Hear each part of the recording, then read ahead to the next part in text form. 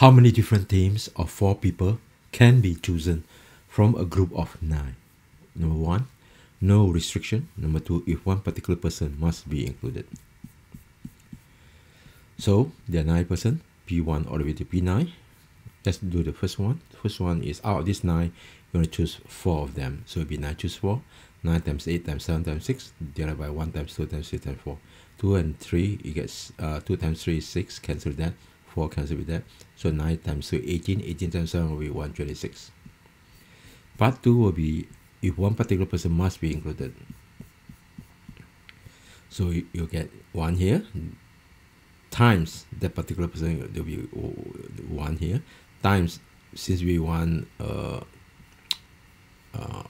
4 person, so since 1 is already chosen that particular person, and then you have 8 left, so 8 choose 3 because there's only 1 here, so you need to choose another 3.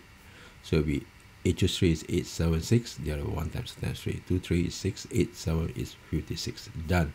Thank you for watching. Hope video is informative, helpful. Before you go, make sure to subscribe, share, comment, and don't forget to hit or smash the like button. See you.